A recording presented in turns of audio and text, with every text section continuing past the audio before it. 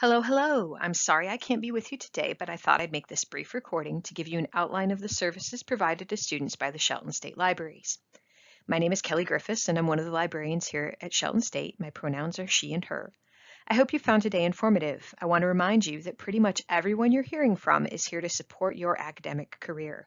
Don't be afraid to ask questions and never be afraid to ask for help.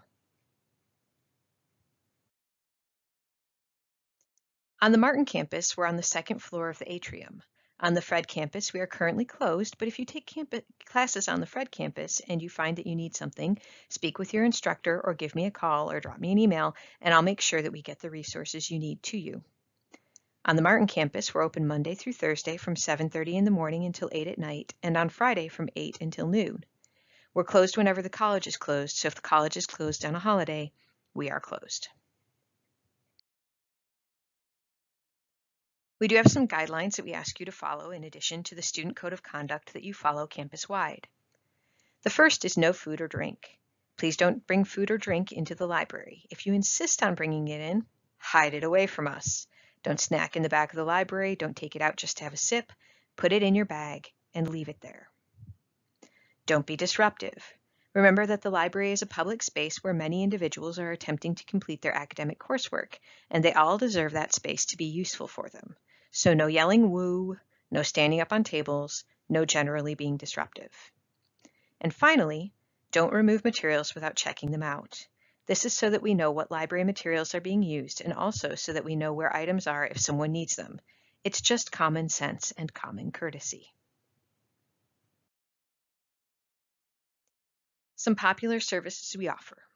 We of course have reference and computer services. We have study rooms that you can use. We will circulate laptops, modems, and calculators to you for an entire semester on a first-come, first-served basis. We have medical models that you can use if you're taking nursing classes to brush up on anatomy. Those do have to stay in the library, but they circulate within the library. And we have copier and printers that you have access to. In order to check something out from the library, whether it's a medical model or a laptop or a book, you will need to have a photo ID, driver's license, passport, school ID, as long as it's an official photo ID, and you'll have to know your A number. Your A number is available in My Shelton. If you have trouble finding it, let someone know and we can help you. We do have a lot of electronic resources. Electronic resources can be very intimidating, but most of you have used some sort of electronic resource at some point in your academic career. On our library webpage, we have access to all sorts of online tutorials showing you how to use all of our Shelton databases, as well as the most popular Alabama virtual library databases. And many instructors will put library tutorials in their Canvas course shells so that you have access to them.